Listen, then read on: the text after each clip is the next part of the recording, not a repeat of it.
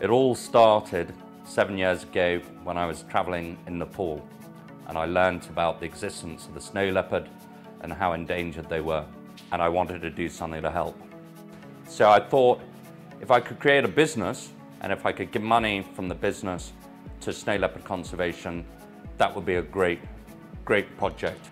And I just thought snow leopard would make a brilliant name for a vodka. If you want the top super premium quality vodka, you need the best grain.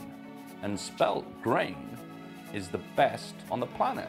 It's 4 times more expensive than other grains to buy, but it has fantastic quality.